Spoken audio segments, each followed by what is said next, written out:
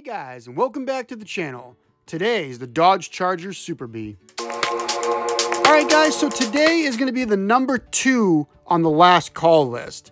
As Dodge continues its last call rollout, this new Dodge Charger Super Bee is number 2 of 7 special models. The Dodge Super Bee's name was first introduced in 1968 on the Dodge Coronet Super Bee, and then was used on the Charger model in 1971.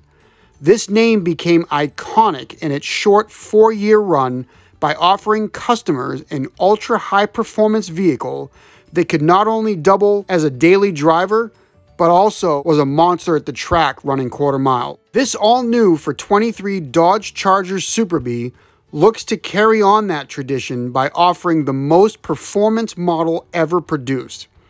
This is a drag strip ready car straight from the showroom floor. Standard drag radials and special Super Bee badging and graphics help dress up what Dodge is calling the Hive.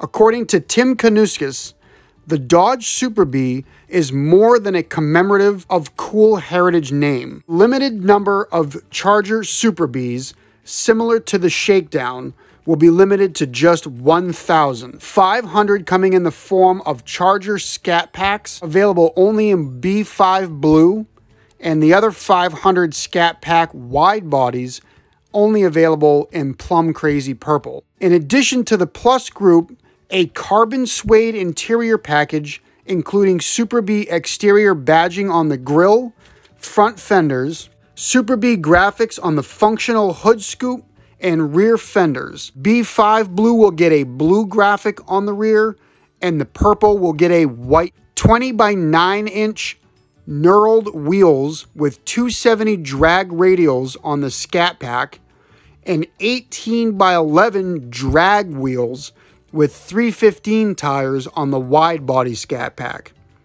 Adaptive dampening suspension with a drag mode, black Mopar hood pin kit, SRT hood with functional scoop and dual heat extractors, SRT black exhaust tips, red 4-piston Brembo brake system, Super Bee interior instrument panel badge, along with Super Bee seat back logos. Same as the Shakedown, these special models will be allocated to specific dealers according to Dodge. Alright guys, so if you enjoyed this video, give me a thumbs up. Don't forget to hit that subscribe button.